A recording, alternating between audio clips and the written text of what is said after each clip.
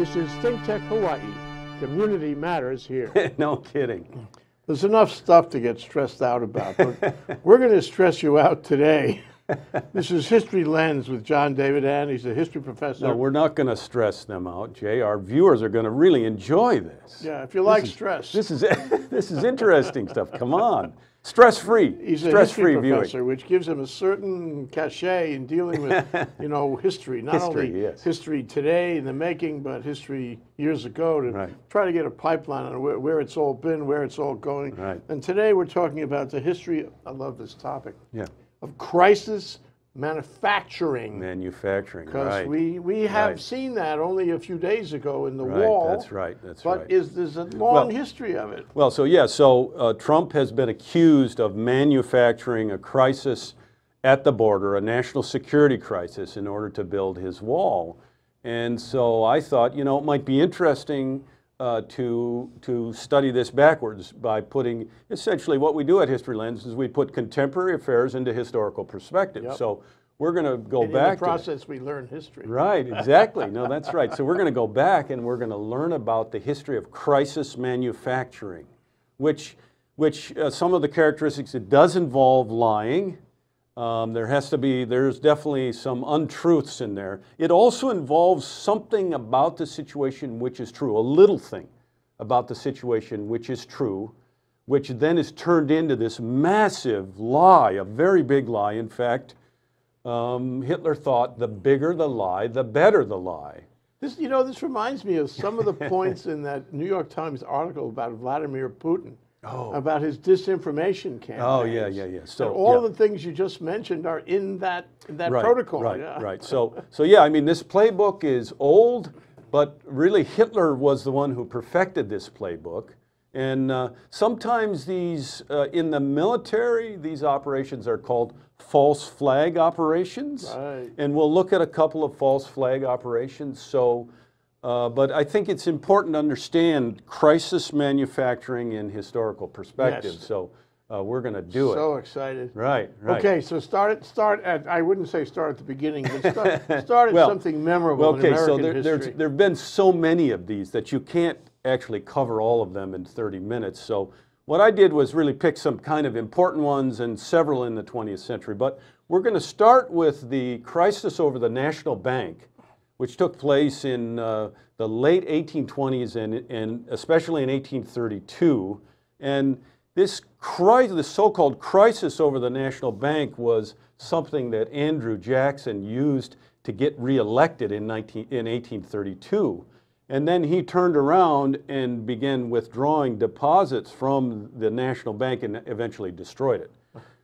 So what was called scapegoating? Yeah, isn't that right? Yes, in a way it's scapegoating. So Jackson hated the National Bank. The National Bank was a bank chartered by the U.S. government, but it was designed to provide capital to private individuals for projects, for various projects. You could go to your local branch of the National Bank and get a loan for to buy land or to build a railroad, to build a canal, etc. But so Jackson did not like the bank. He didn't like paper money. He didn't like states and the national government having some kind of play in the national economy. He thought this did not represent limited government. And so he began to attack the bank, and especially in 1832, during the election of 1832, the Congress, which was controlled by the Whigs, tried to pass a recharter of the bank, because the bank had to be rechartered by the federal government every 20 years. And so the Congress had to get this bank rechartered, right? So they passed a bill rechartering the bank, and Jackson vetoed it. And then he used his vetoing of this recharter to attack the bank.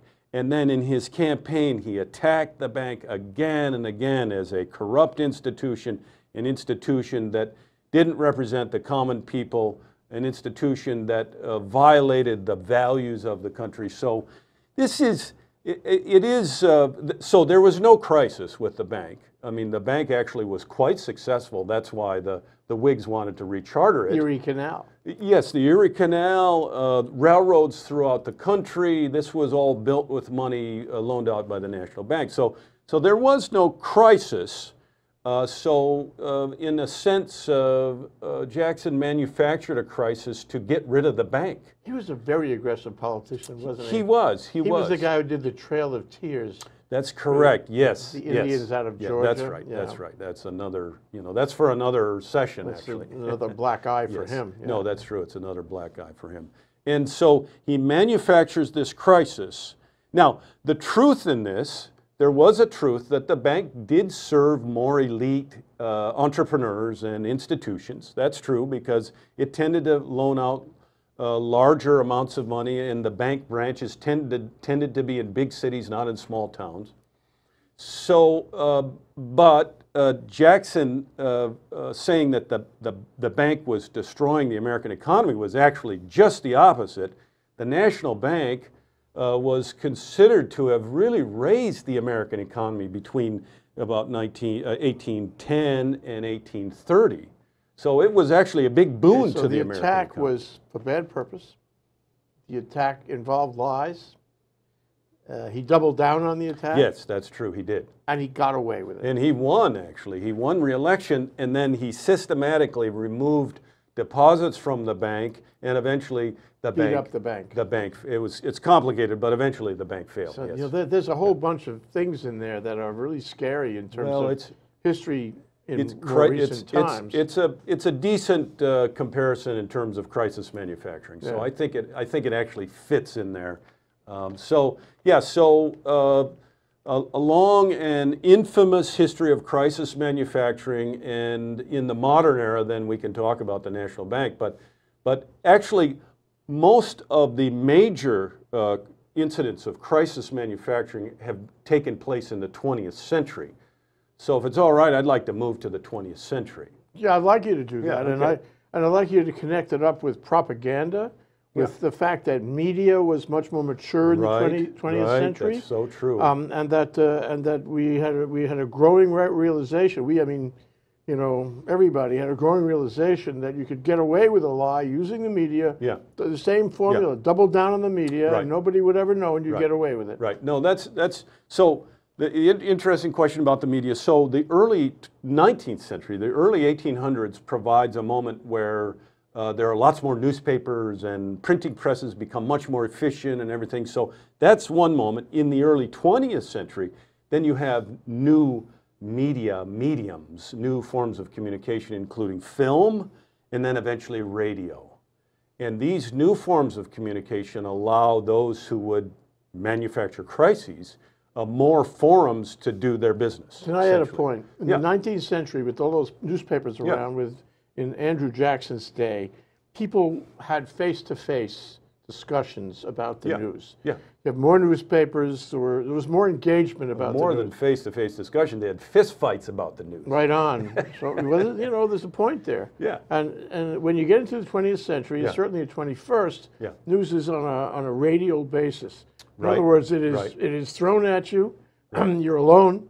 You're reading the newspaper, watching the TV or the radio, and you don't have the face-to-face experience.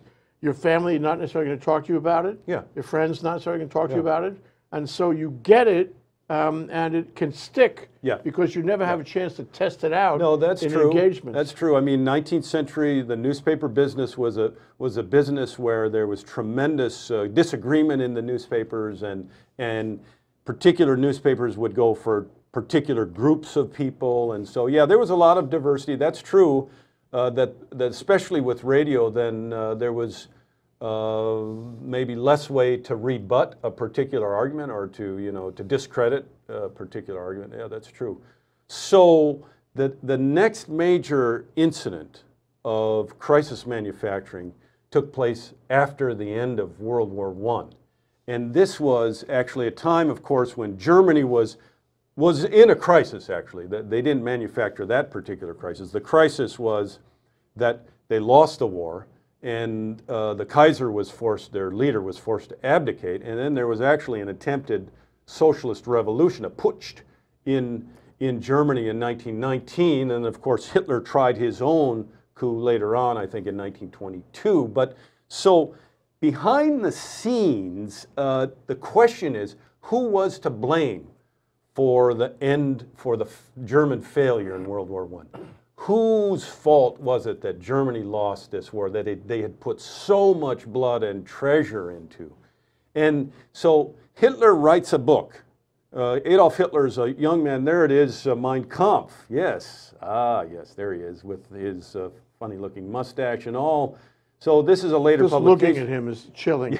This is a first-class psychopath, and there you have it. Yeah, but he's also really, par excellence, he is a crisis manufacturer. Yep.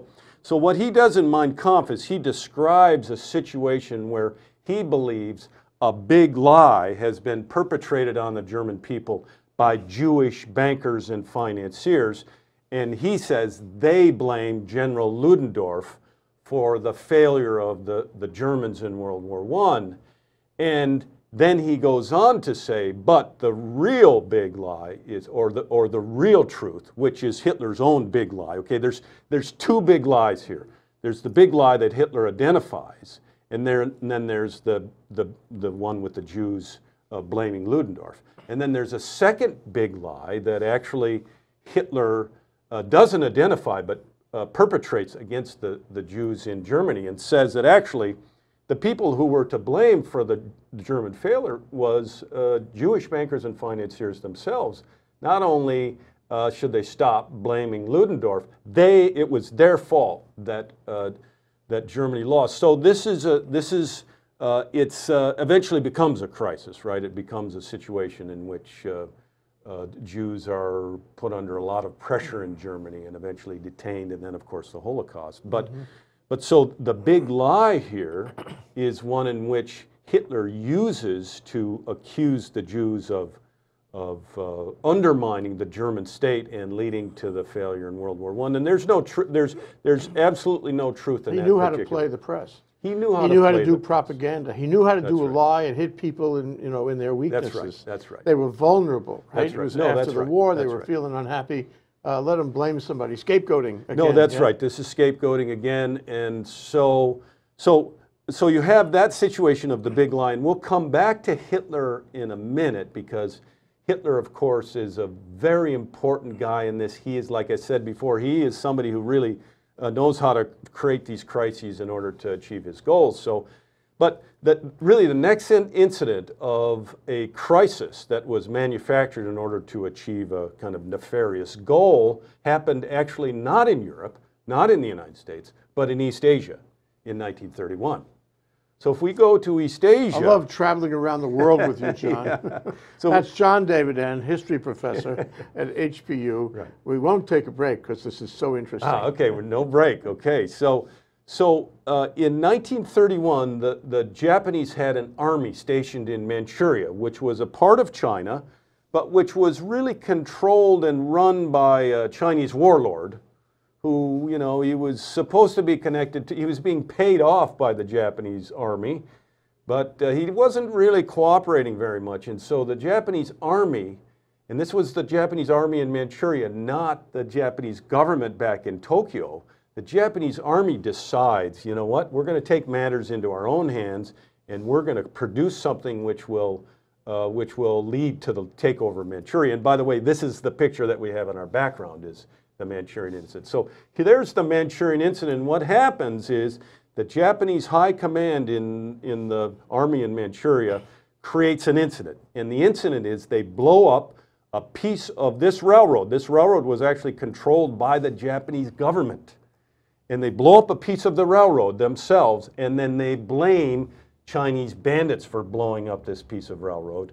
And they use this as a justification to invade all of Manchuria. It creates a war. It's justification for war. It eventually leads to the Sino-Japanese War. And that sounds so much like what happened in Odessa not too long ago, with the Russians. Yes, and yes. in Poland and Ukraine. No, that's true. Yeah, not too long ago. Putin is a very good crisis manufacturer. That's true. It's a Russian thing. A short story. I was when I was in the service, I was involved in an investigation of a defector that jumped off a Russian ship and tried to get on a Coast Guard ship off Martha's Vineyard. Okay. And when he jumped off, the Russians wanted him back, obviously. Oh yeah. So they fabricated this whole affair about how he was really a thief. And he had stolen money from the ship's safe on the Sovietskaya Litva, okay?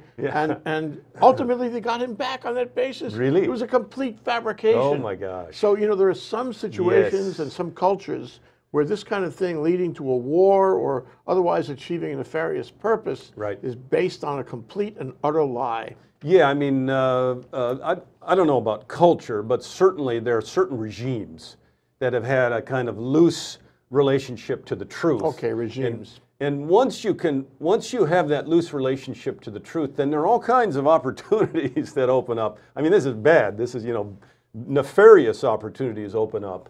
So Hitler was a proponent of the big lie. So back to the Manchurian incident. So the Japanese invade Manchuria, and the Japanese government back in Tokyo doesn't know what to do because the army's acting on its own.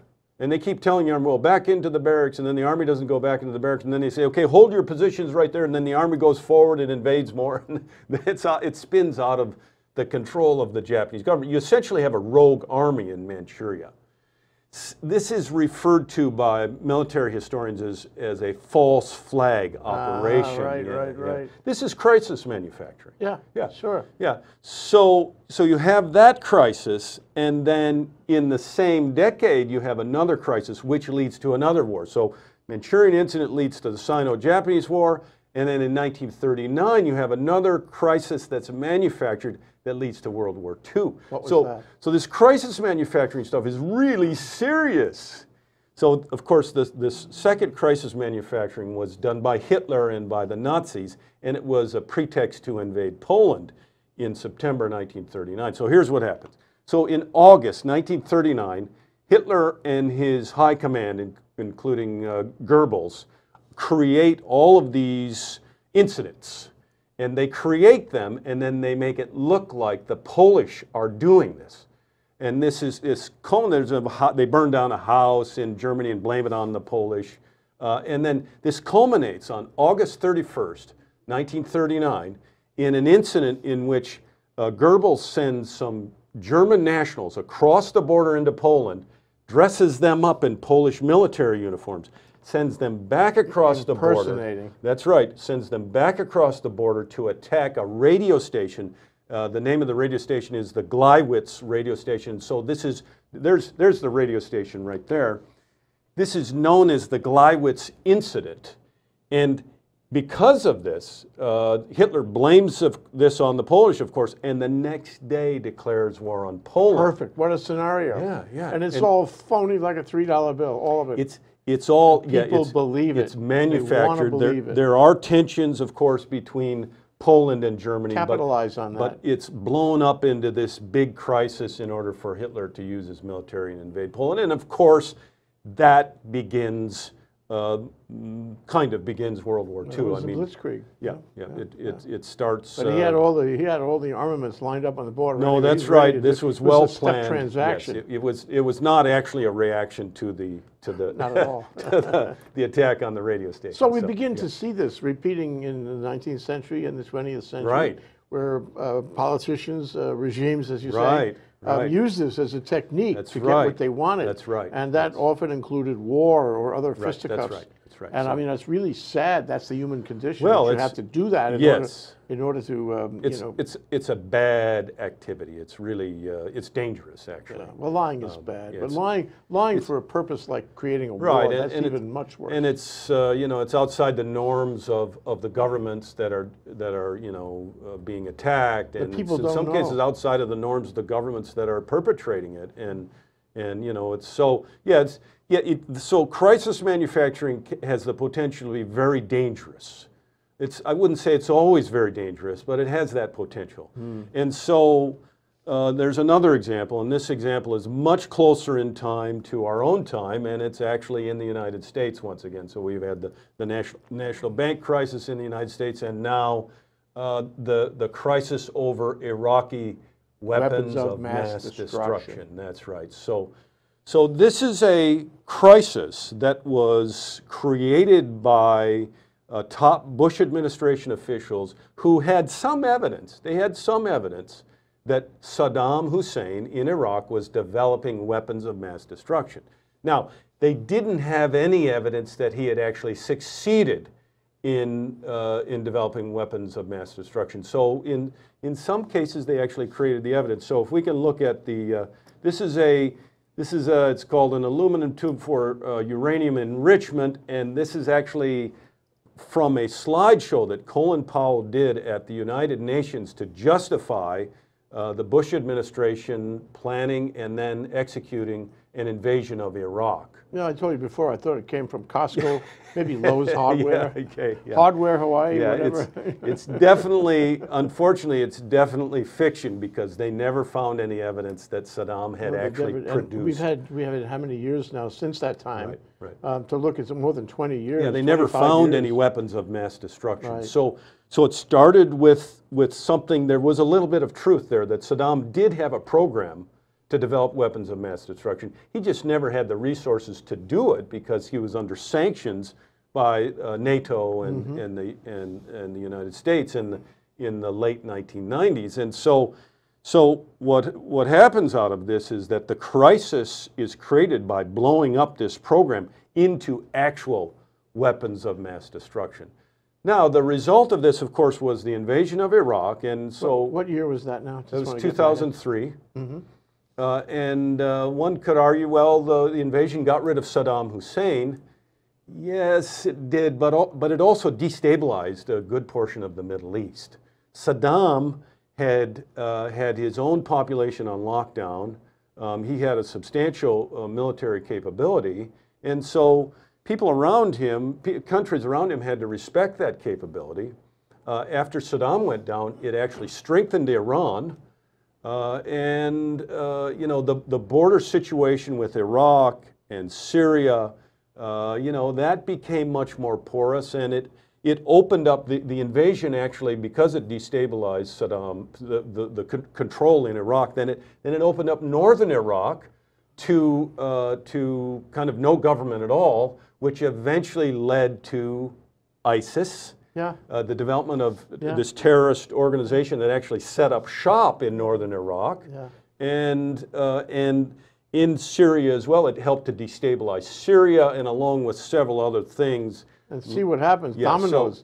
Yeah. So it was devastating for the Middle East, and I think if one evaluates it fairly, I think one would have to say that you know, on balance, it was just a disaster for the world. And the irony is Colin Powell, who had advised Herbert Walker Bush not to take over, not to topple Saddam Hussein back in the 90s. That's right. The very same guy who was so wise about that now is party to the lie. Right. And the speech in the United Nations, I'm sure he loses sleep every day. Yeah, you know, he of course has backtracked since that time, and you know, regrets that. But nonetheless, I mean, this is what can happen. So crisis manufacturing has the potential to be quite dangerous, and I think that leads us, of course, back to the current crisis that Trump is trying to manufacture at the southern border with Mexico, trying to argue that there are terrorists, and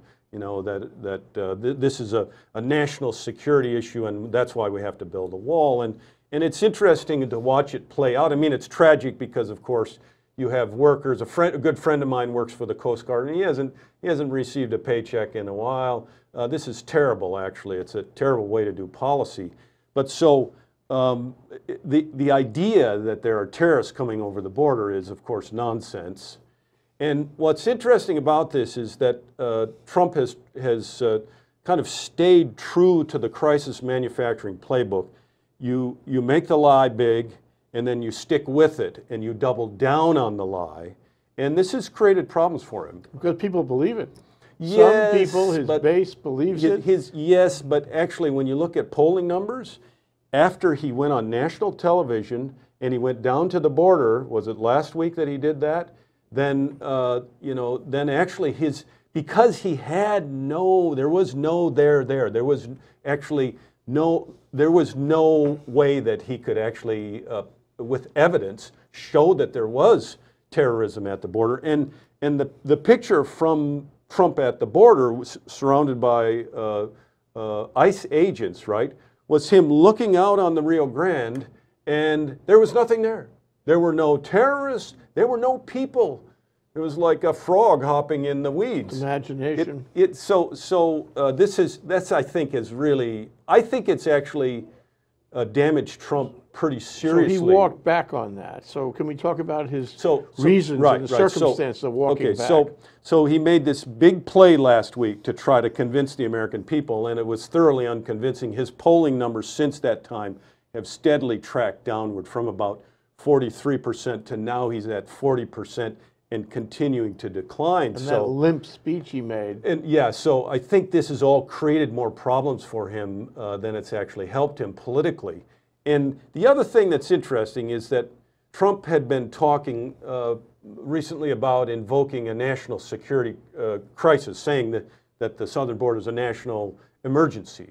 And then under a national emergency declaration, forcing the American military to build the wall. And this raised questions about whether the president had the constitutional authority to do this, given that there was so little evidence of an actual crisis. And he just all of a sudden just kind of backed down and said, no, I don't think I can do that. And so that's an interesting thing. I think in the days before he backed down, yeah, there was an article by Bruce Ackerman, a Yale law professor, in the New York Times, where he made the legal case. It was like a brief with authority and footnote and whatnot, saying there's no way that he could justify building the wall on the basis of a national emergency here. So, and it goes way back in American history and jurisprudence. Yeah, so I think cooler heads talk Trump out of this. Mm-hmm. And to me, what it suggests about Trump is he's willing to try to manufacture crises, but honestly, he's not very good at it. He's not like Hitler. He's just not that effective. I mean, he chose an issue which had so little traction. We always thought that the wall was political theater, right? And there's nothing there. We don't need it. We don't want it. It's not going to help. It's a complete fiction. So that's part of his problem. He chose the wrong issue if he was going to manufacture a crisis. And I think what this backing down suggests is that he's not willing to contravene the Constitution. Okay, in a significant way. Let me throw another factor. Throw it, Jay. So here, I'll catch it. Ackerman and his friends at Yale and various other places, other media in the country repeated that story, and I guess even second best lawyers who may have advised Trump about it, came to the conclusion that Ackerman was right, and there was no mileage, and it would go into the courts, and the courts would stop him from doing it. Sure. Okay, so that's because the law, thank goodness, prevailed. Or at least talking as a lawyer now. Yeah. Jay Fidell, Esquire. But if you're operating strictly on a lie, the way Hitler did, maybe having the press would reveal the lie. I mean, our press now is pretty good at revealing lies. But there was no free press in Germany at that time. That's true. There was no free press. There was no legislature, so the Reichstag had burned down in 1933. And he owned all the judges. 6 years before that, and never met again. No, it was not a democracy. It was a totalitarian dictatorship. Yeah. So it's not a good comparison to our system. If we have only a factual issue, and Trump has some justification factually for the lie. Not a legal justification, but a factual justification, then I suggest to you that what he may have learned, we're talking about going forward, what he may have learned in this incident with the wall is that don't wrestle with the law, wrestle with the facts. Well, yeah, and maybe he's going to get better at this. I don't know. Jay, the thing is, Trump has been wrestling with the facts ever since he took office. He's been actually, I would say he's been a stranger to the facts for quite some time. So I'm not sure that anything has Everybody's changed. watching him like a hawk now. Yeah, so, you know, so crisis manufacturing is a dangerous business.